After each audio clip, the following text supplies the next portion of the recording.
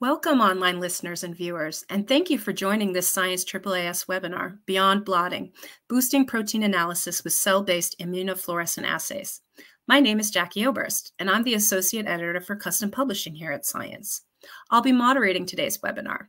Joining us today as guest speakers are Dr. Virginia Aracalvala Gomeza from Biocruces Vizcaya Health Research Institute in Bilbao, Spain, and Dr. Joseph Salvino from the Wistar Institute in Philadelphia, Pennsylvania, and Dr. Jessica Zinsky from the LICOR Biosciences in Scranton, Pennsylvania, whom we will learn more about shortly.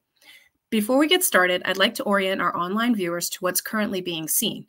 At the top right of your screen, you'll find a photo of today's speakers and a View Bio link, which you can click on to read more details about their research and background. To the right, you'll also see the Resources tab, where you can find additional information about technologies related to today's discussion and a PDF of the slides. After the speaker presentations, we will intersperse questions from the viewers. So start thinking about some questions now and submit them at any time by asking the Ask a Question tab, also on the right, typing the question into the message box, and then clicking Submit. You can log on to your Facebook, Twitter, or LinkedIn accounts during the webinar to post updates or send tweets about the event. Just click the relevant icon at the bottom left of the screen. For tweets, you can add the hashtag #ScienceWebinar. Finally, thank you to LICOR Biosciences for sponsoring today's webinar. And now, let's begin. Western blotting has been a flagship assay for protein analysis for more than 40 years. However, this time-consuming assay is low throughput and fraught with potential pitfalls, such as incomplete transfer, nonspecific antibodies, and high background. As a response to these challenges, a new direction in Western blotting has emerged: cell-based quantitative immunofluorescence assays performed in multi-well plates. This approach combines the specificity of Western blotting with the reproducibility and throughput of an ELISA. Cell-based immunofluorescent assays, such as LICOR Biosciences in-cell Western assay, detect proteins in adherent suspension and primary cells that are alive or fixed. Pharmaceutical and biotechnology companies are using these assays to screen high numbers of samples undergoing various experimental treatments and conditions.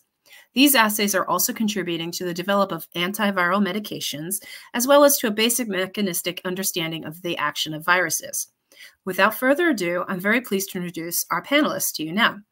Dr. Aracalvala Gomeza is an Iker Basque research professor, head of the Nucleic Acids Therapeutics and Rare Disorders Group at BioVizcaya HRI, and chair of Cost Action Delivery of Antisense RNA Therapeutics, known as DARTer. She is a trained pharmacist and completed a master's in science in immunopharmacology and a PhD in the molecular basis of amyotrophic lateral sclerosis. As a postdoctoral researcher, she participated in the first 2 clinical trials for eteplirsen and the preclinical development of this and other antisense oligonucleotides currently approved for the treatment of Duchenne muscular dystrophy. She was appointed as an Iker Basque research professor in 2019, and her main interest is the development of better methods to evaluate candidate treatments for neuromuscular disorders, such as nucleic acid therapeutics. Her group was renamed in 2023 as Nucleic Acids Therapeutics and Rare Disorders to reflect the widening research interest of the group. Through the international network DARTer, she aims to improve the delivery of oligonucleotide drugs to target tissues. So, hi, Virginia. Dr. Salvino received his PhD at Brown University in organic chemistry and was a postdoctoral research fellow at the University of Pennsylvania, working under the mentorship of Casey Nicolau and Ralph S. Hirschman in synthetic organic chemistry and medicinal chemistry. He has over 30 years of industrial pharmaceutical research and academic experience in drug discovery. He has served in senior level roles in both large pharmaceutical companies such as Sterling Winthrop, Roan Poulenc Brewer, and Cephalon, and small pharmaceutical companies such as Aldolor and Ribex Pharmaceuticals, with the goal of advancing programs from target validation through lead optimization and preclinical development. Dr. Salvino Joined academia in 2011 as a professor at Drexel University College of Medicine and moved to the Wistar Institute, a biomedical research institute founded in 1894 as the first and now oldest research institute in the U.S. in 2017 to become their first medicinal chemist and to establish synthetic and medicinal chemistry capabilities for academic drug discovery efforts. He is a medicinal chemistry professor and the scientific director of the Molecular Screening Shared Resource at the Wistar Institute. His primary research interests focus on applying medicinal chemistry, synthetic chemistry, and drug discovery expertise to interesting academic programs to add value and facilitate translation into the clinic. Dr. Zinski, our third speaker, is a senior solutions and support scientist at Lycor Biotechnologies, serving the Mid-Atlantic region of the United States. She received her PhD in biochemistry from the University of the Sciences and completed a postdoctoral fellowship at Rowan University. Combining her research and teaching experience, she trains users on best practices for protein-based assays and offers expert advice on troubleshooting and enhancing customers' research activities. She has been with Lycor for over 5 years and specializes in Western blots and the in-cell Western assay. She helps develop customer resources such as training sessions, seminars, and the training videos on Lambda U, Lycor's educational portal for Western blots. Each of our panelists have prepared a short presentation to give us all an overview into in-cell Western assays. We will start first with Dr. Zinski. Dr. Zinski? On to you.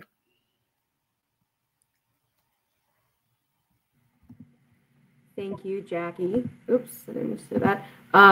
So unfortunately, I'm seeing that my signal might be suboptimal. So if any point during this, it is better to turn my camera off. If you wouldn't mind just doing that for me. I'm going to turn it on. Are we good?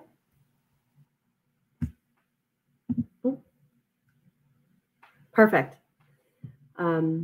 Jackie, are we good?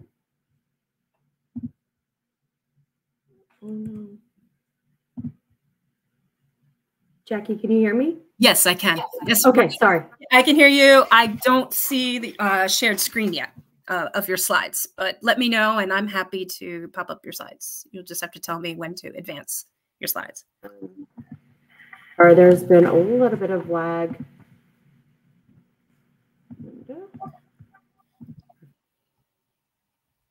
Okay, I see your slides now. Wonderful. And then let me just ensure that my camera is turned on. Sorry about the delay. There we go. So are we good? So you can see my screen? Yes. Mm-hmm. Perfect. Okay. Sorry about that delay. Welcome, everybody. I'm really happy that you're able to join us today, in which we'll be talking about how to go beyond blotting to ensure that you can boost your protein analysis with cell-based immunofluorescent assays. As a solutions and support scientist, I regularly interact with my customers discussing their assays, their applications, and how they can develop that. And it's really been through these conversations that I've learned just how impactful this assay can be. The in-cell Western assay is a higher throughput quantitative immunofluorescence assay. It is performed on cells in micro-well plates. Now, while it's optimized for 96 and 384 well plates, it really is applicable to all formats. The assay begins by growing your cells in the plate and then treating them. That may be through a drug screen, a reagent change, or even a time course. After treatment, you fix the cells, suspend them in animation. Then you permeabilize the cells to poke holes into the membrane, allowing the reagents to come into and exit out of them. If you're interested, though, in a target on the extracellular matrix, such as a receptor, you can skip this step. That's referred to as the on-cell Western assay. But regardless of which version you're doing, the next step is blocking the cells, probing them with the primary antibody and washing that away, probing with the secondary antibody, washing that away, imaging it, and then quantifying it. This assay is becoming more popular as I have these conversations with customers and they read the publications on them, but there still are a lot of unknowns about the assay. Well, we started this assay, or we developed it because we focus on the Western blot, which is a great assay. It's over 40 years old. Unfortunately, it had some down points, specifically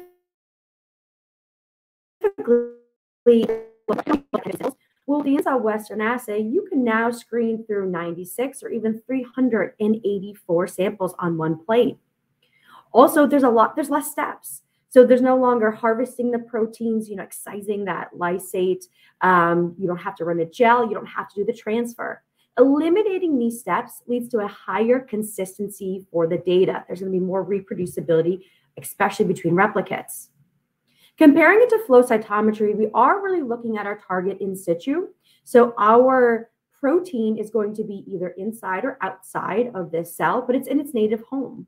It's also going to be in its native structure. The acquisition of the image is straightforward. There is no instrument maintenance. So no need to set up the instrument, declog it, or even clean it after the fact. And then lastly, the quantification is very straightforward.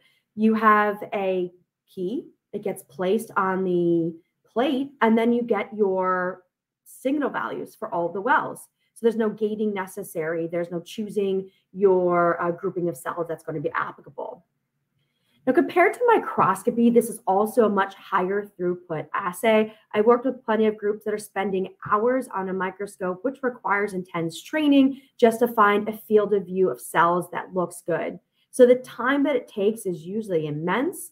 And then also the analysis might not always be very straightforward.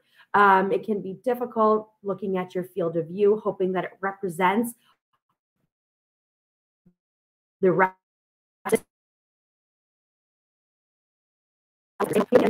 cells versus maybe a few hundred to a few thousand on a microscope.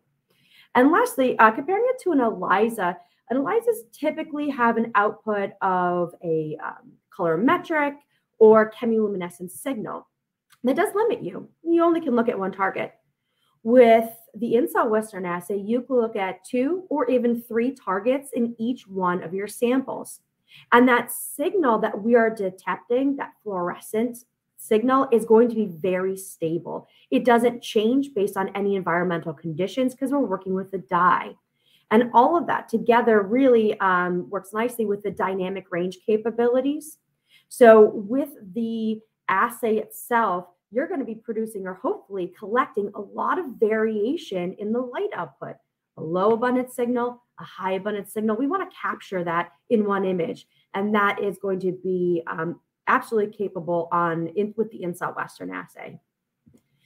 Now, I'm not going to go into too many details about the examples for the Western assay because I'll allow Joe and Virginia to do that. But I think it's important to really talk about what I've been discussing with a lot of virologists lately, and that is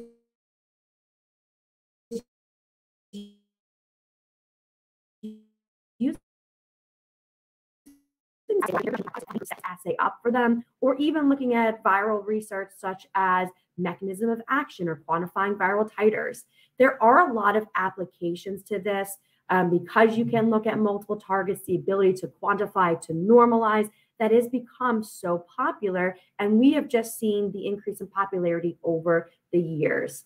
So before I hand that off, I just want to let everybody know that we have revamped the resources and the support that we have for our customers. So if this is something you want to work on, please note that we're here for you, whether that's through a handbook that we have to offer, or even just a scientist that you want to talk to. So thank you for that. And I can end there. Thank you, Jessica. Our next panelist who's going to give a brief talk is Virginia. Virginia, please take it away. Okay, I'm hoping you can see my screen now. Yes, we can. Yes, we can. Okay, so thank you very much for the nice introduction. So quite a few of the things I'm going to say you've already mentioned. But basically, what I wanted to say is that I had a problem and that I've tried to solve with this technology.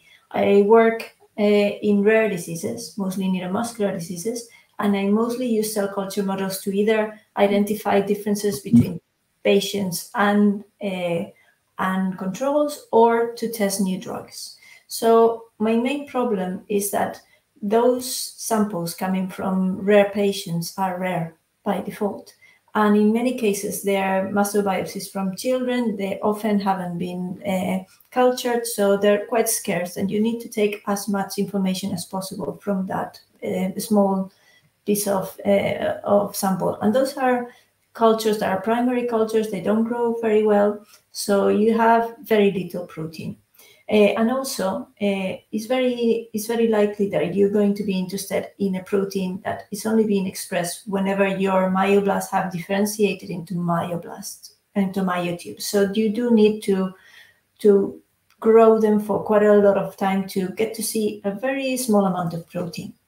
The other thing that we started working with, it was dystrophin. Dystrophin is a protein that is huge. You can see here how big it is. So standard Western blots are complicated. And when I started working on this, everybody seemed to have their own small little recipe. Now it has improved. But basically, this is the kind of bands they would get. You would use tons of sample, and you would get a really nasty band. And to be able to quantify anything like that, you would also need to use tons of lanes to make a standard curve and be able to quantify this properly. So that is wasting a lot of sample. That is not something that you're likely to be able to do because you'd only have a small amount of sample from patients.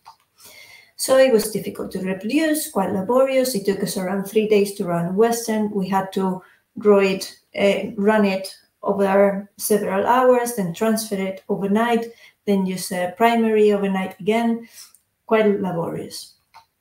In contrast to that, the in-cell Western allow us to use smaller plates, fewer cells to get more replicable results. So basically what we had to do with Western blot was to use pretty much a whole whale of cells, cram it into one single lane of that, and then get a very nasty looking band.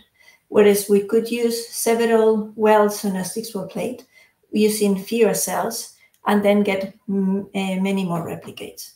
So in our case, as Jessica had described before, what we did was to seed the cells, grow them, differentiate them, because we're interested in something that is only expressed here. If not, probably you could go at this stage.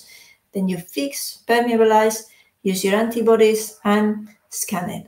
So that allows us to use fewer cells, less steps, and is more reproducible. So we compare that with our standard Western blots at some point in this publication, and those were different amount of cells and how we could see the different expression of dystrophin. And the good thing is that you can normalize by the cell number. If you compare that with a Western blot, this is the amount of cells, basically the equivalent to a well that you had to load in a Western blot to see anything, and this is the equivalent quantification. Basically, this thing here in the, I think probably, maybe I'll just put it in the laser. This here is this here. So by using fewer cells, we're getting a much more accurate result. So this is pretty much how we do it and how we get pretty reproducible results. You see that we can get quite a lot of different dots in our quantifications, and that gives us robust results over and over. So we're quite happy. We've done it for dystrophin, and we're doing it now for other proteins in other neuromuscular disorders. And we're quite happy with what we see when we are using this to compare patients against control or different treatments. So this is, for example, a drug screening. So we are quite happy with the replication.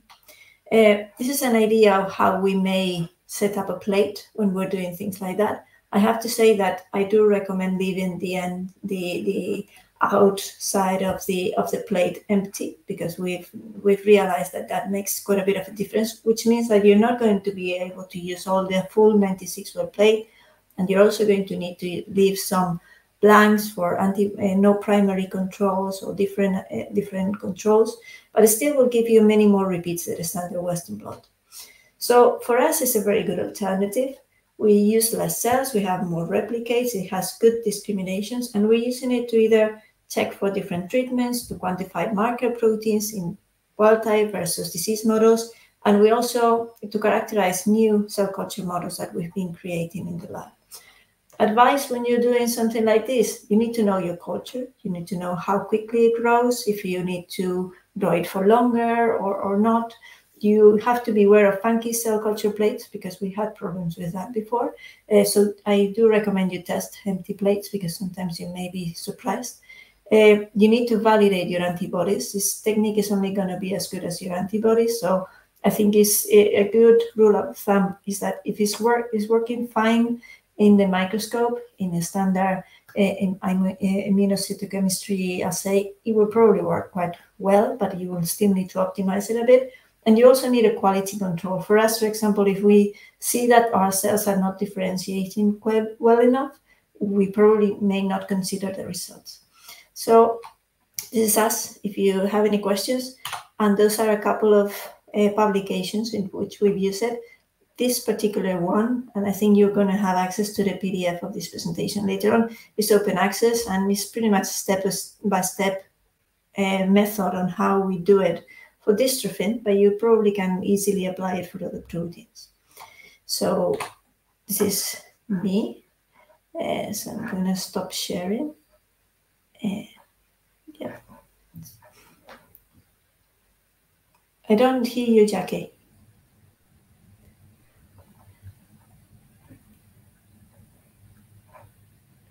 And Jackie, on mute. Sorry about that. Yeah, I've just so many buttons to click here, so we'll get through.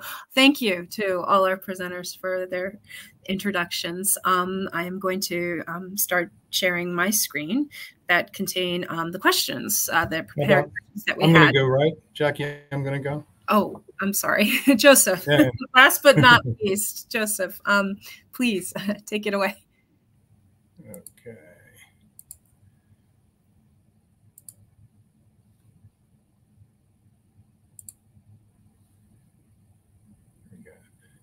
So I'm a medicinal chemist. Let me see. Let me turn my camera on here.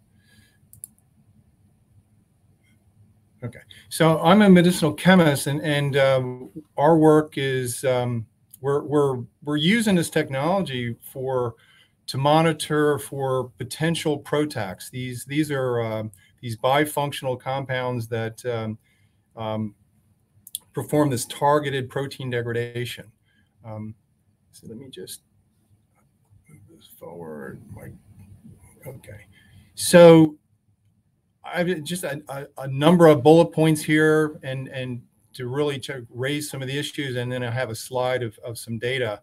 But we're using this really as a high throughput method to look at target protein levels after treatment of potential PROTACs, really to see if we can identify compounds that will degrade our protein of interest. And this is really essential for when we're trying to develop structure-activity relationships in a very early in a program, really to identify, first compounds for PROTACs. And we really need to look at 20 or 30 compounds or so pretty rapidly. So our chemistry group can easily generate 20 to 25 compounds in about a week or so, and then we need feedback in order to improve these compounds. So you can just imagine if you have to run 20 or 30 Western blots in 8 concentrations to try to develop some dose response curves for these compounds, because the PROTACs are really sensitive where you're going to look for, where you're going to see the targeted protein degradation. So it's really difficult in a Western blot assay. So what we want to do is use this in-cell Western to really increase the speed. So this assay, again, it's a plate-based assay, a quantitative immunofluorescent method, and then we use it to monitor the protein levels after PROTAC treatment. And it really complements the Western blotting. We don't replace Western blotting, we complement it, because we always go back and confirm the activity of the compounds that we see from activity from the in-cell Western. So we use the in-cell Western in our lab. We use the in-cell Western as a very quick way to screen compounds. Now, there are other methods to screen compounds, like, for example, a high bed assay or some other engineered cell line, for example. But they take a long time to develop. You can get into this assay and develop the assay really rapidly. Within a week or so, you can do your linearity, make sure that the antibodies work, and have an assay ready to use and start testing compounds within a week or so. So the assay uses, in our hands, we find that adherent cells seem to work best because there's a number of wash steps, and we found our most robust data came from the use of adherent cells. But we're able to very rapidly go into cell lines of high interest. So, for example, in one of the examples I show, we're looking at leukemia. Now, many of the cells were suspension cells, where we're able to then use a surrogate adherent cell to evaluate the compounds very rapidly. And then we go back in and confirm in our cell line of interest. Okay, so cells are treated with the degraders. They're fixed and permeabilized in microplate for immunostaining. The technique is robust and sensitive. It's using these secondary antibodies that are conjugated to these very bright IR dyes. We monitor levels after compound treatment, and importantly, the cells are normalized to cell number using the cell or DNA stain. So this is really important because in a medicinal chemistry campaign, what we're doing is not only do we have a nice way to normalize our data based on cell number, but we get a first read on cell viability, the effects of cell viability with our compounds, because we're monitoring cell numbers. So if we decrease cell numbers significantly, well, our compounds are cytotoxic in that cell line, right? So it's a really rapid way to screen compounds, get a secondary read on cell viability, and then we confirm everything back in a Western blot assay.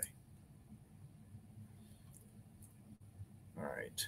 So this is giving us a very accurate readout for protein expression and cell population in each cell. It's, again, less labor intensive, less time consuming than traditional Western blot. Like I said, if we have to do 20 compounds to evaluate 20 compounds in a Western blot assay, that's going to take a significant amount of time, versus we can turn around this data in 2 to 3 days and then prioritize our best compounds for Western blotting. We monitor protein in their cellular context, which is also important. That's also key when we're choosing antibodies. It's rapid and it's precise after our cellular treatments. And again, the use of adherent cell lines is in our hands was critical. Good antibody is very important. So that's probably one of the an advantage and a disadvantage. If you've got a great antibody, then you're off and running. If you don't have a good antibody, then this technique is kind of limited a little bit. But let's see here, and the adherent cells work best because of the number of wash steps. It's a rapid means to screen and prioritize our compounds for Western blotting, and then we normalize, gives us a first readout on cell viability. Okay, so let me just show you some of the data that we can generate. So, for example, here, this is an example that we used in our CDK6 degrader program, and we normally we're focused on targeting leukemia, but the cell lines there were all suspension cells. So we shifted over and we found that we could monitor in this melanoma cell line, an adherent cell line, and when we can generate a linearity to make sure that we get a nice linear signal for the antibody, and at various different and make sure that we look at different cell number and then we want to make sure we run the assay in that under those attributes, those specific attributes. And if one of the downsides is if the compound is cytotoxic and we start to decrease our cell number drastically, then we do have the data is a little confounded and it's difficult to read. But if your compounds are not very cytotoxic under your assay conditions, then you can very rapidly screen. Okay, so this is just this top row here is just some data on cell linearity, and then here on the bottom, what I'm showing you is that we can rapidly look at what do I have, about 8 compounds here. We can look at 8 to 10 different doses. We use a 96 well plate format. And here, very quickly, and what I'm showing you here is actually looking at these potential degraders at 2 different concentrations. Here we start at a 30 micromolar into a 3-fold dilution. And here in this panel, we're starting at 1 micromolar because we found compounds are quite potent, and we started 1 micromolar into our 3-fold dilution. So we can end up getting a very, very accurate analysis of the degrader and many points in our dose response curve to really get a very accurate and robust dose response curve. And in addition, what I'm showing you over here is just the ability to look at the effect on cell number. And we can see here that most of the compounds don't negatively affect the cell number under the conditions. And we're usually looking at things like maybe a 6-hour treatment or a 24-hour treatment. Here's a 24-hour treatment. And we don't have, only one compound was really showing a strong cytotoxic effect under these conditions. And now if all the, so this is really important information. We know that this particular compound is either more potent in killing this melanoma cell line, or it's going to be just generally cytotoxic, right? So we get a lot of information in terms of a dose response, dose responsive degradation, as well as effect on cytotoxicity. Let's see here. Okay, and then this is just a couple of references. So we published with Lily Liu, we published the effect of the in-cell Western in this methods paper. And there's a lot of detail in there on actually how to run the assay. And then this paper is our blood paper on the CDK6 PROTACs, showing basically a lot of Western blots, but also, you know, the basis of what we're doing with these compounds and how they work. That's it, right? So thank you. Okay. Stop sharing. Many thanks to our expert speakers for their presentations. A quick reminder to those watching us live that you can still submit your questions by clicking the Ask a Question tab on the right, typing the question into the message box, and then clicking Submit. We will now dive into some pre-developed questions and interweave these with questions that come from you, viewers. Let me just share my screen once again. Let's see. Should pop up momentarily. Here we are.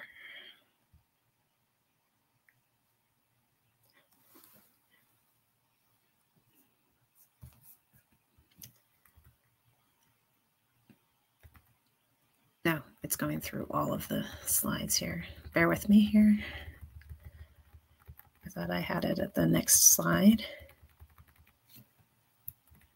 Ah, here we are. Oops. Oh, geez.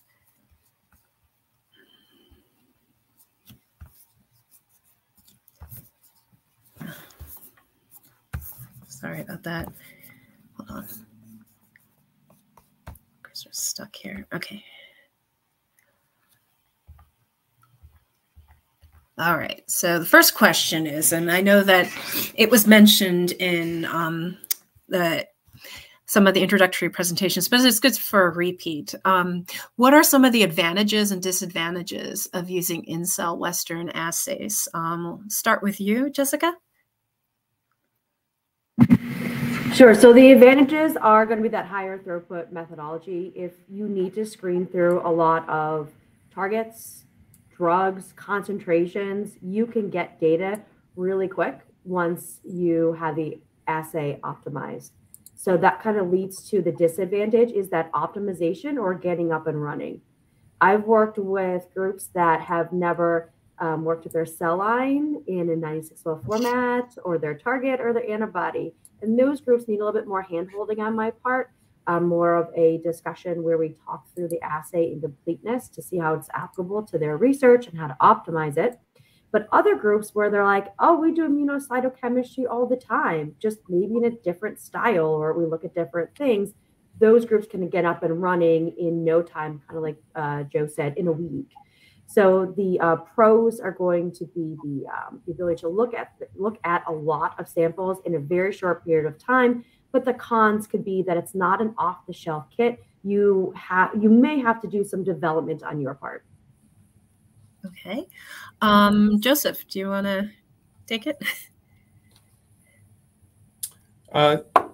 Yeah, I think for the ability to get up and running quickly is really important, right? I mean, because so there are some we use the Incel Western really as a screening assay. So because we can go into different cell lines, we can quickly do a linearity evaluation. So basically, just look to see how well the antibody works in those different cell lines, and do we have a linear response, and make sure that we evaluate the signal at in that linear range, and then we're going to have very robust data, and that's all done by our experts in the to be honest, I'm the chemist not doing all the work.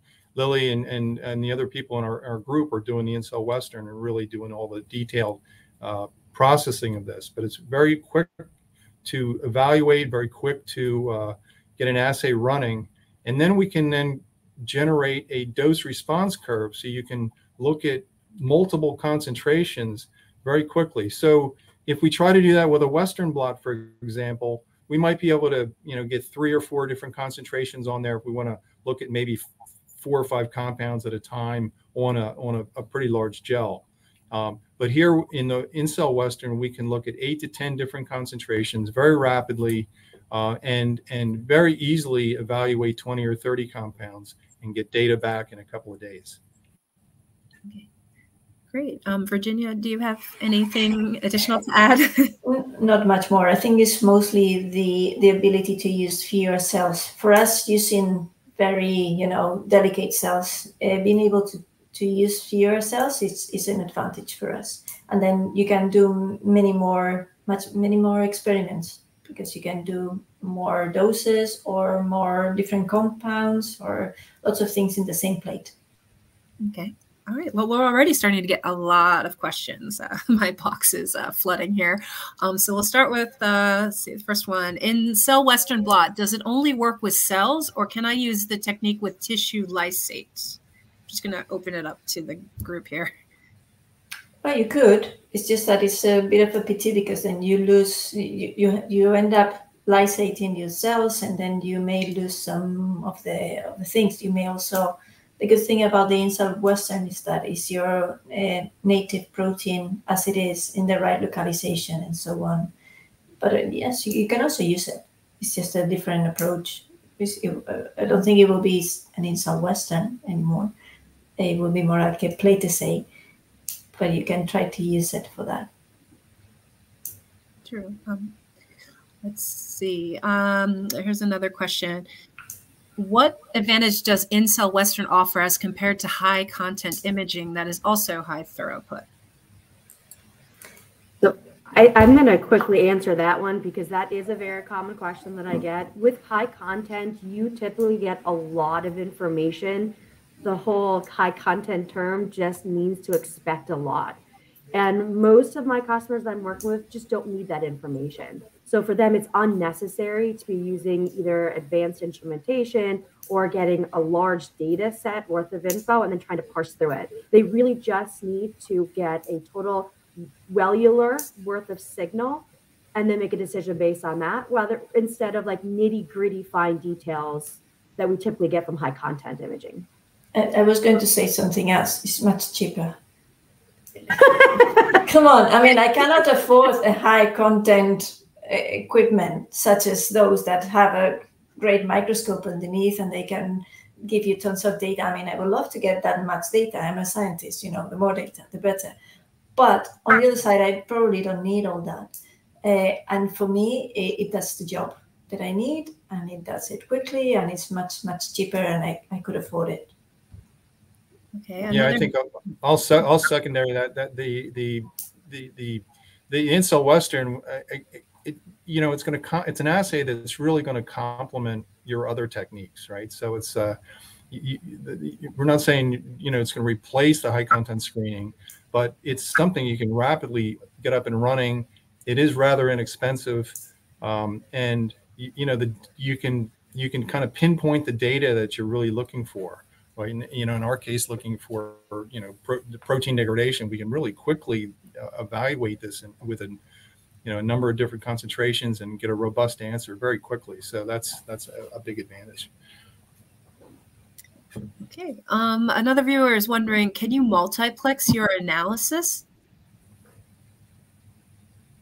I can comment on that. The advantage of this system is that depending on the instrument you have, you can look at 2 or potentially 3 different targets in the 2 or 3 different channels. So multiplexing is one of the biggest advantages if you're looking to normalize, for example, or if you just have multiple targets. So absolutely, in the acquisition of the image, you're going to get the different channels, and then the quantification, it will separate out the signal from both of them, and you can have your target signal normalized to whatever internal loading control that you have.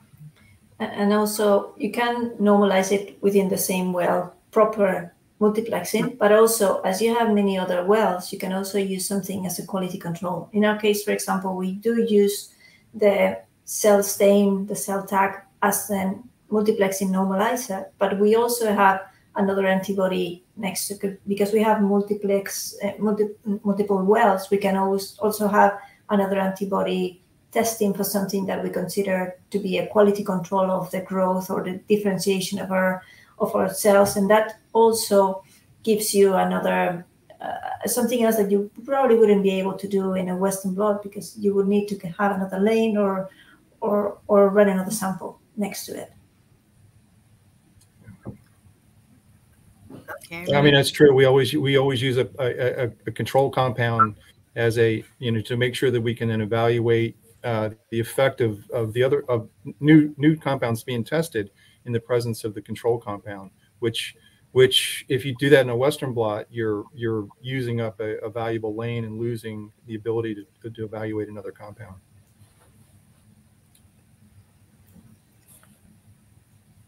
Okay, I'm going to go back to one of our panel questions. What questions can you answer with the in-cell Western assays? Virginia, I'll throw it to you first. For us, it's mostly comparing patients versus disease cell cultures in most cases, and then response to treatment. Those are the main things. But I think that you can do many other things. So, for example, in our lab, we've also used it to get some titration for virus that we're using for something else, just to check, how well or how badly they were doing. It was much quicker than to do some other analysis. So I think it just depends on how you may want to use it. You have a tool that is going to give you a response, and then it depends on your imagination at some point. Hey, Joseph, do you want to? Yeah. So in our lab, it's essentially anything that seemed to work in a Western blot. In terms of isolating cell lysate and then using a Western blot assay. So, for example, signaling, we can look at ERK phosphorylation or effect on TNF levels or IL-1 beta levels. So we can use it for some different signaling molecules that we would normally use a Western blot for. And but it's also, again, a little bit more high throughput, and then we can evaluate more compounds. So we have been focused more on this, using it for targeted protein degradation, but we also have used it for just monitoring different protein levels in its cellular context. Jessica, do you have any thoughts on this? Well, if you have a chance, then you can go back and look at the slides, which will be provided for you. I do have a wide variety of examples that kind of answer this question. I've had groups that are looking at signaling pathways. So they want to quantify what is the impact of their drug in respect to phosphorylation of a protein. I've had groups that are doing screening libraries. Maybe that means like a chemical, kind of similar to what Joe's doing, or if you're producing monoclonal antibodies. Just anything, I think to reiterate, anything that you can test for on a Western blot, you can test for the in-cell Western, because all you're doing is probing for your target inside of a cell. So the general idea of what's happening is going to be the same as what we're looking for in a Western blot. Although you have to keep in mind that your protein is not going to be deneutralized. So sometimes there might be some antibodies that may not like it as well as the Western blot or not. So you may need to test it. Which is a very, very important point. In that discussion I always make sure we talk about the little tiny things that can get in the way, and your primary antibody, which both of you very nicely pointed out, is going to dictate the quality of your assay. This actually ties in nicely with the viewer question we got here. To limit non-specific binding, do you use a monoclonal primary and polyclonal secondary in that order? We like to use monoclonals because of the the selectivity. If there's a lot of off-target bands, it tends to dilute the signal, and we find that the assays doesn't work as well. So the quality of the antibody is key, and getting a specific signal is also key. I mean, so that brings up one of the things that might be really interesting is to somehow link. Lycor could link the antibody providers and actually then just test various antibodies in the system to just provide maybe a linearity signal or something, so that we when we go looking at different antibodies for use in the system, we'd be able to quickly know that they work in the Lycor system or not, because that's a limitation. And just as a note on that, we do have a resource on our website where if you are interested in this assay, you would put in the information regarding your target, your cell line, and we could provide to you all the antibodies that have been published for that particular assay. So in this case, it'd be the INSA Western assay. So while it's not something we have tested in-house, we do have a summation of what's been published so far, so it's worked in other systems. Yeah, I have to say, I work in muscle, and most muscle antibodies are really bad in general, and that is a bit of a problem. So we tend to use monoclonal antibodies where possible, but we also are quite aware that in some cases they're slightly dirty. So we also do keep some wells without the primary antibody, just a secondary, to double check that we can deduct that from the signal. So it's good to have some controls in there. And with any assay, the quality of your experiment is also dictated based on the controls. So it's important that you really are doing your due diligence in setting up this experiment and making sure that your controls are truly applicable to what you're studying. Yeah, I mean, many times what we use the INSA Western to complement our other assays. So, I mean, as a general rule of thumb, we try to have 3 or 4 different complementary assays to really confirm what's going on, and I think that's that's key, and it's very important for for being able to make sure that you're really seeing the right thing and you're not being led down the wrong path with your treatment. Yeah, I see that is someone asking about the review process in manuscripts, and that has been a problem. Reviewers don't like INSA Western, I have to say that, but they're starting to like it better. You tend to have to convince them with the Western blot because they love Western blots. And it's true that you do need to show them that your antibody is going to be the right antibody, that you have the band, and then show it later on. But if it's an antibody that is commonly used, it's not that necessary, but they tend to like that. But also, hey, now we've been publishing this, cite Joseph or myself, and get those reviewers know that it's already been done. So it's definitely becoming more legit. So another viewer is asking, can you perform this assay using suspension cells? You can, but I think Joseph has kind of talked about the limitation to it. So while it's possible, you need to be more mindful. So as suspension cells aren't going to be adhering or binding to the plate, there is the potential for cell loss. If this is the avenue you want to go down, we do have recommendations. We do have a protocol for it, and I could help talk you through it, such as doing like a cytospin after certain steps where we see protein loss. I mean, just putting it in a centrifuge and spinning it down. So there are workarounds. We have been successful with it. You just have to be more careful. And from my experience, it seems that the groups that as they do more and more of these, they develop a better technique and they lose less cells as they continue. But to counter that, that's why we encourage the normalization to a cell tag. to our stain, the cell tag, or any type of cellular stain, because if there is cell loss, you have the normalization or the adding the cell tag to kind of let you know. So it helps if there is cell loss from well to well. So sorry, long answer to your short question. Yes, you can do suspension cells. We would just have recommendations to make it more applicable or easier for you in the lab. Okay, I guess people are wondering about normalization. So what is the limiting factor to just analyzing 3 proteins for every in-cell Western assay? Is it possible to analyze more proteins at the same time? I think it will be mostly on the standard Odyssey, it will be 1 protein plus the normalization agent in my case.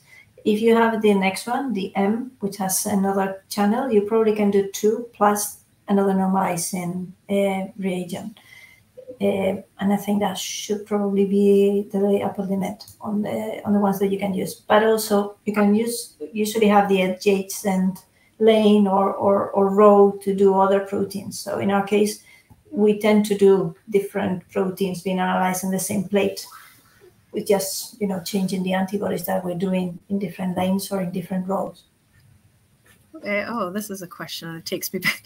Why is it that the wells on the edge of the plate shouldn't be used? Does that create a bias? No, well, I think it also depends on the cultures you're using. I think Joseph is using something that it goes really quickly, but in our case, we need to differentiate our cultures for up to a week to 10 days in the incubator, and that sometimes creates some evaporation in the end. So for us, it's a problem. And after lots of trial and error, we decided to go this way because we were not trusting our results so much when they were belonging to cells at the corners of the plate. So we decided to get rid of that.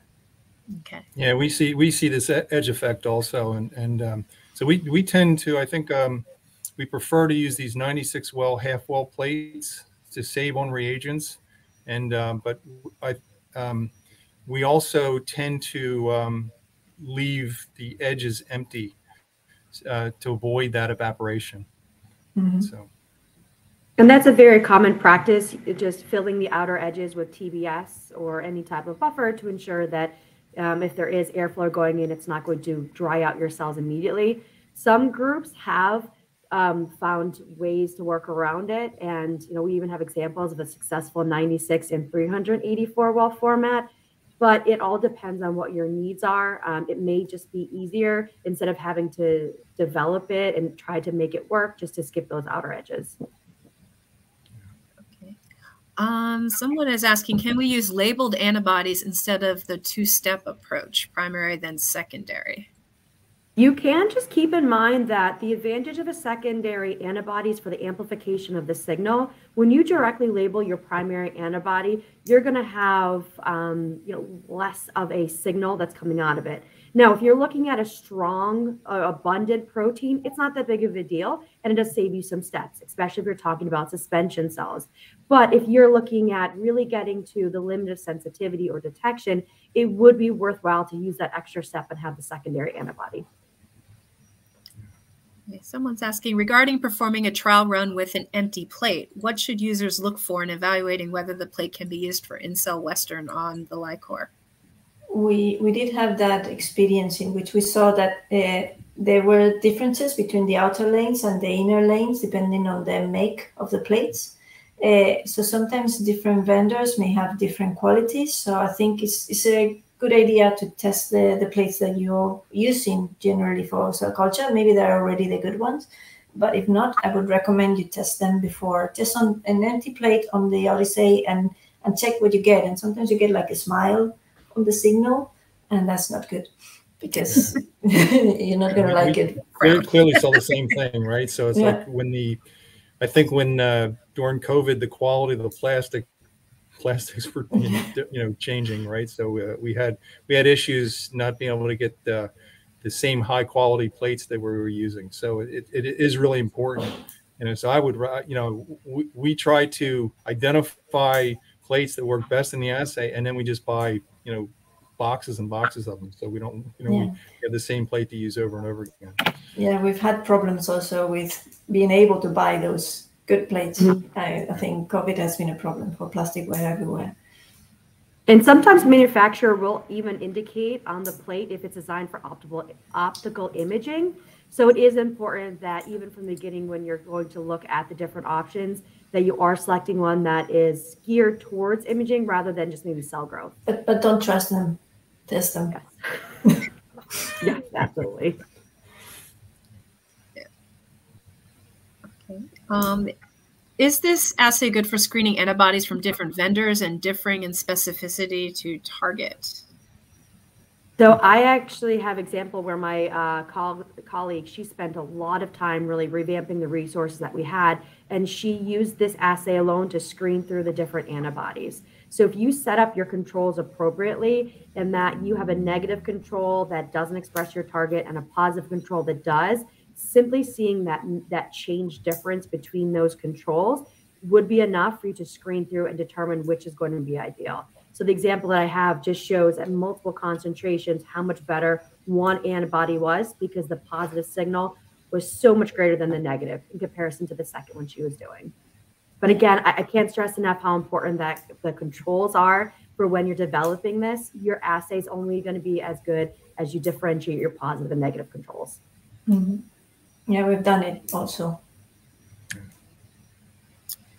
All right. I'm going to do maybe one more question. All right. Pros and cons between 4% paraformaldehyde and methanol fixing? We tend to use more methanol in general, but that also sometimes depends on the antibody. For the in-cell, methanol works also, it seems to work a bit better in our hands, but called methanol. For on-cell, which we've also been running, we tend to use more PFA. You also need to think that you may need to permeabilize your cells if you are interested in something that is inside the cells, and not permeabilize them if whatever you're interested in is not inside the cells. Yeah, so methanol is going to be more stringent, and it pokes bigger holes into the cells, so more things get into it. Paraformaldehyde is more commonly used, and I think it's just for historical purposes why you'll see it in more protocols. But part of the development conversation I have is to really contest those two out and compare them. Methanol will also allow you to get into your nuclear targets a little bit better because it is just more thorough in its permeabilization capabilities. But we've also seen methanol just being so good that there was maybe drastic variability between replicates within a particular sample. So it is more dependent on your cell and your antibody. I don't want you to ever think that there's a one shot that's going to work for every situation. Great. That's great. Yeah, I think we use primarily paraformaldehyde, but I think we should try the other method. Okay. So here, I guess we have one last question, panel question here. What types of improvements or advancements will in-cell Western assays have in the future? Well, I'm going to just quickly throw out there that, adding that extra channel with our new instrument has really expanded the capabilities. We are looking and excited about that avenue. And then I've also been working with groups that are moving to a more higher order environment. So instead of a monolayer of cells, they're thinking or working towards something more tissue-like or 3D. That is where at LifeCore, we're really getting excited about how we can utilize now the extra capabilities of our instrument and move into a tissue-like environment. So while it would not be a formal in-cell Western assay, it could almost be a derivative of that. And that would help move as we see the environment. We're moving away from trying to get in vivo and do stuff more in vitro, but still have a connection to the in vivo world, which a tissue-like environment would be more applicable towards. Virginia, Joseph, any thoughts about what would you like to see? Just saying, I think the third channel, we're very excited about it. We only just got the M version and we are playing around. The main problem with that is being able to get enough antibodies for your target that are not coming from the same host, because then you wouldn't be able to use that extra capability. And in some cases, it's not possible. But if for some other proteins in which you have a wide variety of antibodies, it's probably very applicable. So I think that's something quite exciting. And also, we've also tried to use it on matrices just to check 3D culture of cells. And it doesn't work as well, but it may depend on the matrix. So that's something that we would also, if we had more hands, more time, more everything, we would be very happy to explore. Mm-hmm. Yeah, and we're excited about the we only have the 2 channels right now, so we have one for our protein of interest and one for our normalization stain, and then so getting an instrument that can look at an additional 1 or 2 channels is going to be really pretty interesting. I think that'll be really cool. And then it's like the most challenging part for us really has been to just the search for antibodies. Many times we just look for antibodies that seem to work for IF, and we can get pretty decent antibodies, but some proteins is a real challenge, and so linking that up with where the antibodies have been tested would really help researchers. I think it would save us a lot of time. I'm aware that some of us here have a hard stop at 1, so I'm going to try to wrap things up, but it's like a fire hose of questions. So, and thank you, viewers, and we will do our best to answer them after the live event. So it just leaves me to say our farewell. Here, let me pull up our slides once again. Okay.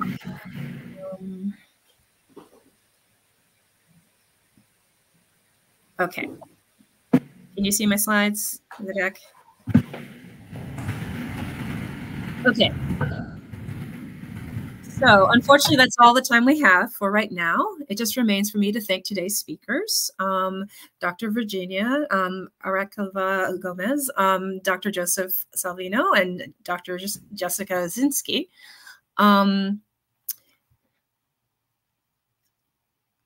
So please go to the URL now at the bottom of your slide viewer to learn more about resources related to today's discussion, and look out for more webinars from science available at webinar.sciencemag.org. This webinar will be made available to view again as an on-demand presentation within approximately 48 hours from now. We're interested to know your thoughts of this webinar. Send us an email to the address now up in your slide viewer, webinar@AAAS.org. Again, thank you to our speakers and to LICOR Biosciences for their kind sponsorship of today's educational seminar. Goodbye. Thank you. Thank you. Bye.